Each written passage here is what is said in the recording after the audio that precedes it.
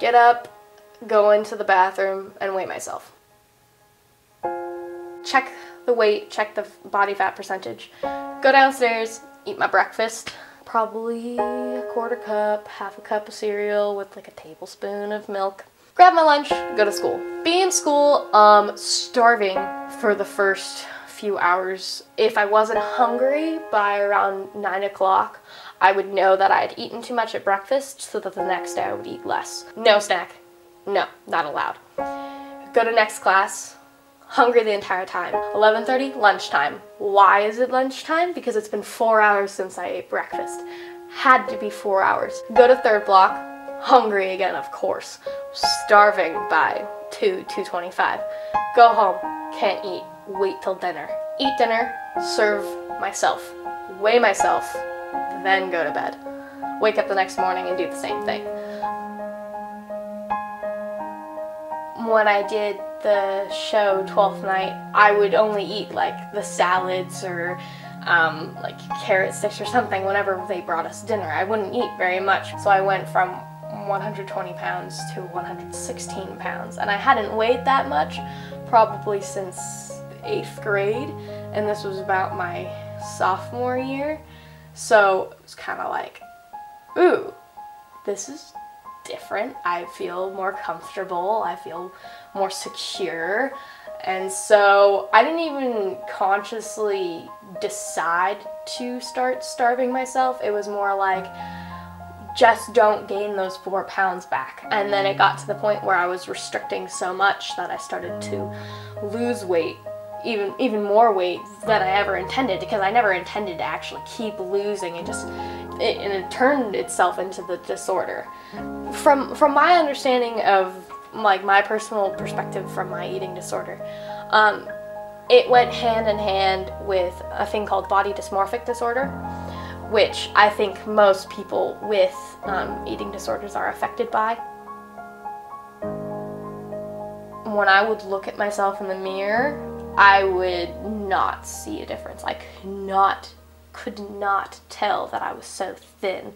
But the big thing that made me realize that there was something wrong was when my nails started flaking. And I would Google it and Google it and Google it. And I kept trying to find an answer that wasn't the one that I knew was the reason. I kept on finding malnutrition. I'm like, no, it has to be something else, right?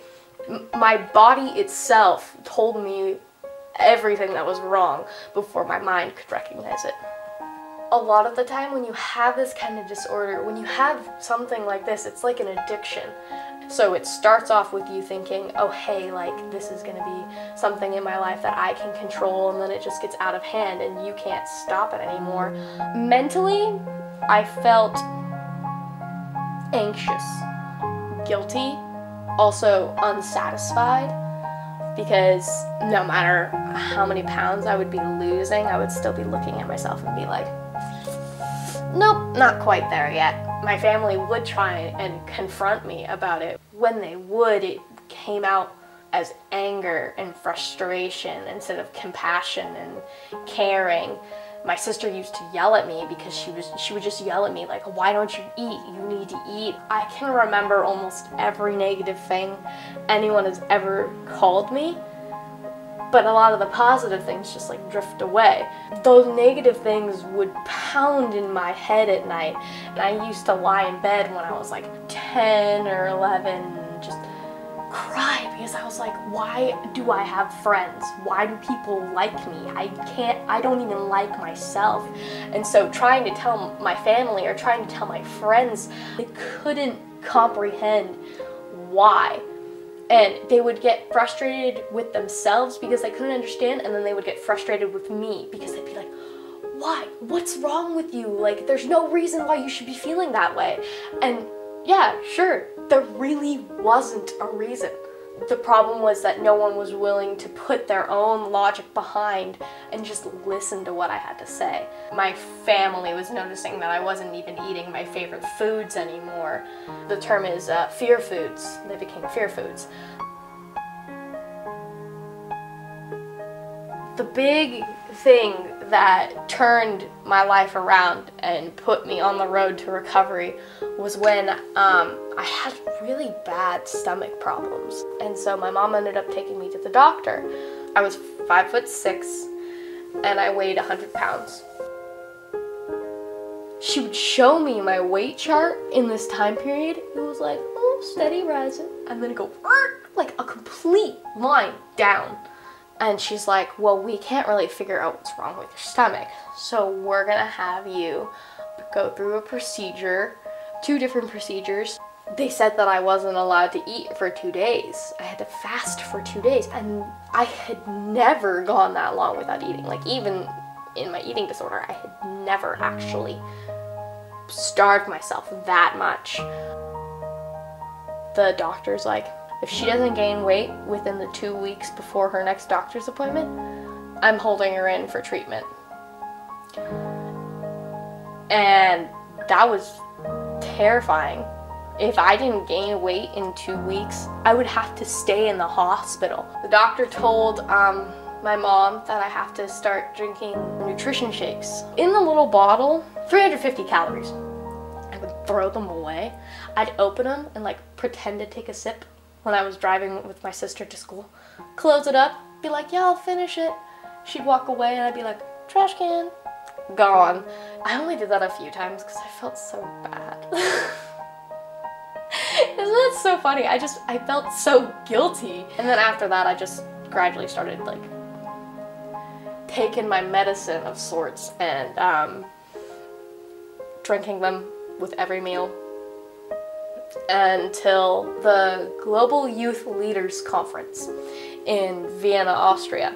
Because I was in the middle of my recovery, it actually made the trip a lot better because I could enjoy the food. They had these little mini cakes on the buffets, and they're like, Dani, that's not gonna fit in your mouth. I'm like, try me, and I just went, and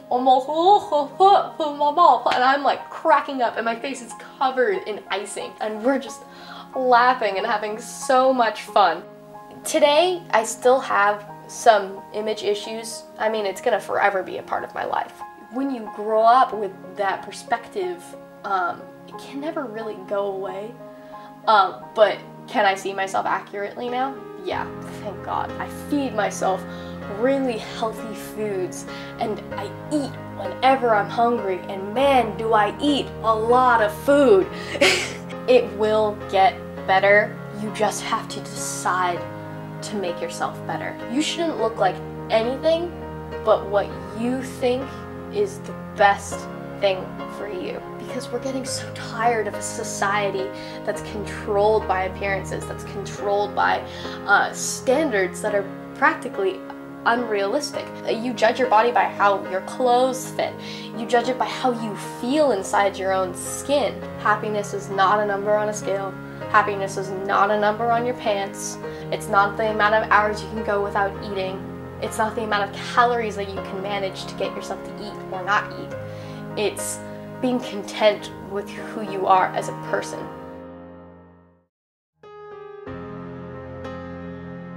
Yes, love takes a lot of hard work, don't it? Oh, back to the masked fools, y'all. They